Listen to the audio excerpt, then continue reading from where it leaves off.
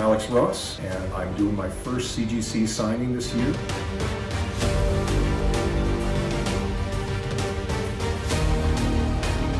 It will be the exclusive way to get my signature, and submissions are limited, so please send in your books now. When I went to art school, I was getting trained in doing paintings mostly in oils. So the only chance I had to work in watercolor or gouache was in what was called my fundamentals class. So my school still has a fundamentals course, but I didn't have a lot of expertise or experience. I didn't take a dedicated watercolor class. I thought I should take oils, and I did that for at least a year. So my proficiency in that medium doesn't immediately relate to how to use this water-based media, but I think my lungs are better for it, not have to smelling turpentine all the time. But I got used to, over time, trusting my own hands with how to manipulate the water-based media, and in particular moving from watercolor to gouache, because gouache is just simply the paints of watercolor where it's got a white component mixed in, so it has opacity that builds up quickly. And what I found is when you lay it down thin, you're basically painting what is a translucent painting, and the way it soaks into the paper, which is like a watercolor Strathmore Bristol paper that's got a strong tooth to it, so I use like a 500 series and 4-ply. It soaks in evenly and leaves a mostly smooth texture that's not got a ton of puckering and sort of these telltale things that will happen the way that watercolor itself will show off this sort of grit, this earthiness that I don't want you to overthink when you look at my art, how it got made.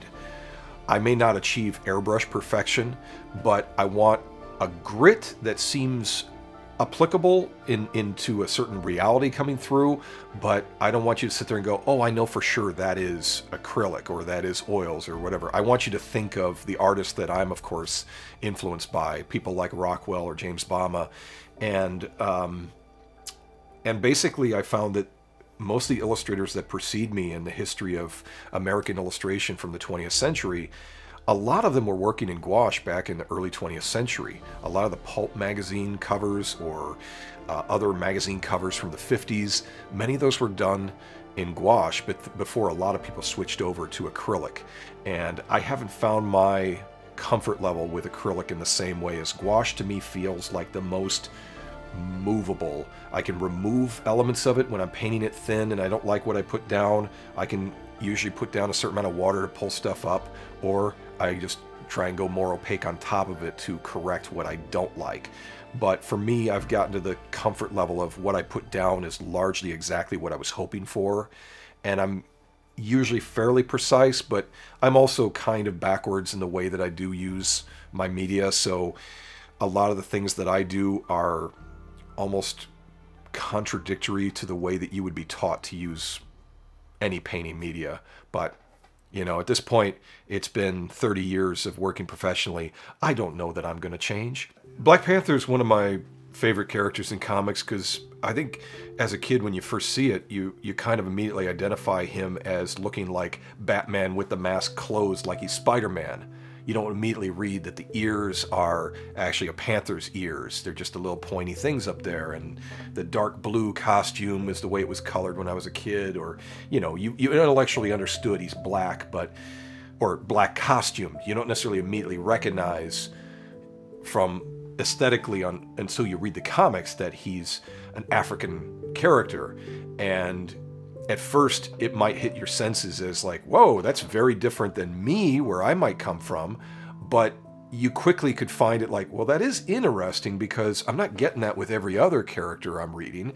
And it becomes more of a deepening, unique thing to follow to see his particular adventure and point of view, because sometimes when you don't immediately identify with yourself as being that hero, it might stop you from wanting to know more, but Black Panther actually is exciting enough as a design, as for a character's background, to want to get more into his world of experience, who he represents.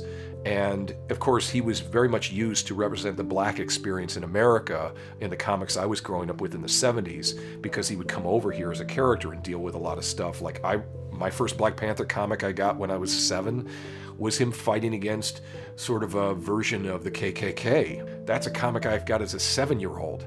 You know, I thought it was really cool. He was cool.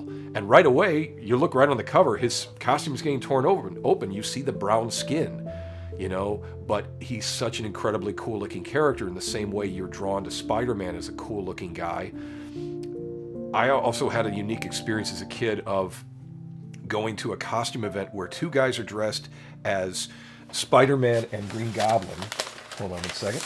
And I'm the little kid wearing a homemade executioner's outfit that my mom made for me, which I was one of maybe 5 kids who came in costume to the event of hundreds of people in line.